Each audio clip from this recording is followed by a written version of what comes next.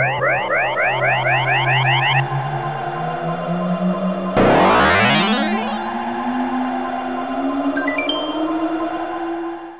up guys, PsychoLavos here. Welcome to the restoration video. A few weeks ago, as part of an impulse buy, I bought a Pokemon Game Boy Color on eBay for 60 bucks. And it was listed for parts repair. So 60 bucks with free shipping, including tax, about 65 bucks overall. It's pretty good deal. So one thing I didn't realize with the sound was kind of not there, at least with the speaker. So it has some scratches on the lens here. You might not be able to tell, but the buttons are a bit dirty and whatnot. The back stickers are fucked, especially the serial number sticker, as well as this one here, but this sticker is our main concern. And it's also missing the battery cover. The battery terminals are kind of iffy, if you will. And you might not be able to see it, but right here is missing a tri-ring screw. Unfortunately, I do not have an extra on hand. I thought I did, but I do not. So I think I could, do without it. It does power on, does play games. You just can't hear any sound from the speaker. Now, the headphone jack works fine. Now, I think the speaker might be cleaned. If not, I will see about getting a replacement speaker from Handheld Legend. I got a set of replacement stickers. Unfortunately, the serial number sticker is not the same as that one. It's more reminiscent of a Japanese serial sticker. And I also bought the battery cover, which I don't really need this Nintendo repair, the repair center hotline number, since it already has one. So let's go ahead and begin the video. I'm just going to take it apart. So I start off by taking apart the Game Boy.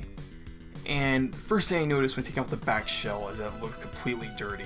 You can see some rust on the RF shielding screws. And it kind of looks like this thing was like in a barn or some shit like that. As it looks like kind of grass type thing, I don't know what you call it, but it was dirty in the inside. Thankfully, I was able to get most of it out, unfortunately not all of it. Now you can see right here there's some on the sticker for the potentiometer for the screen. So I set the blue shell aside and then I took apart the console some more. Took out the remaining screws and I took out the screen. And with the screen, there's an unsightly blemish. I don't know how it happened, but there seems to be some kind of corrosion on the ribbon cable pins. I found the missing tri-ring screw, and it was on the speaker. So this tells me, okay, this has been taken apart before. So I figured that was the culprit behind it not working. Unfortunately, I was dead wrong. And taking a look at the motherboard, you can definitely tell there's some dirty spots.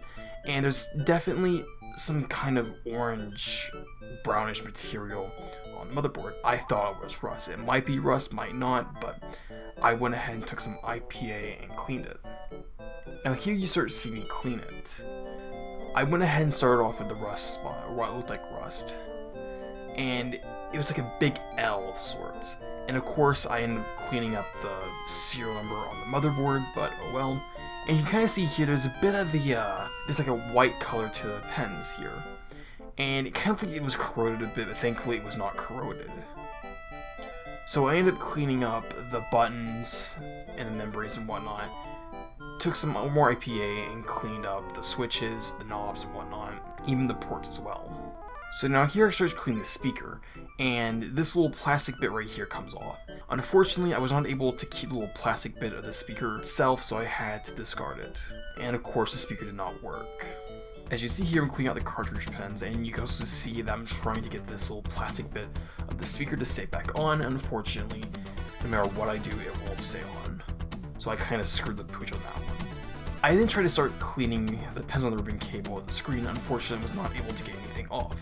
However, thankfully, the screen does work as intended, so I don't have to worry about it. Although, I would have to keep an eye on it, see if anything changes with the screen or not.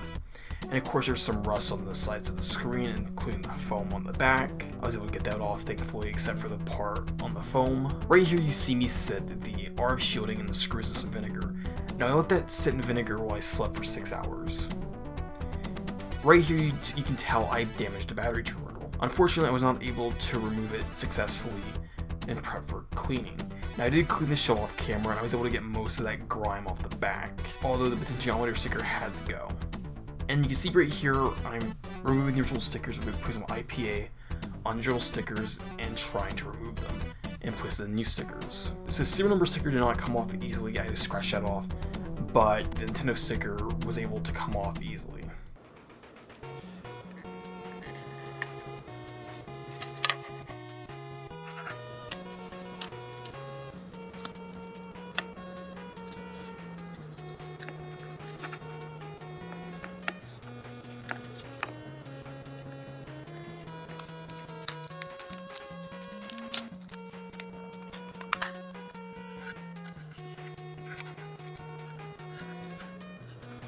One week goes by and I was able to get my order from Handheld Legend. This included a new battery terminal and a new speaker. So I went ahead and desoldered the original speaker and installed a new speaker in its place.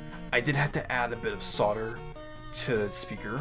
However, I was able to use the original wires thankfully, so I had to cut any of my own wires. It was kind of hard to hold it steady to put the wires in place, but I eventually got it.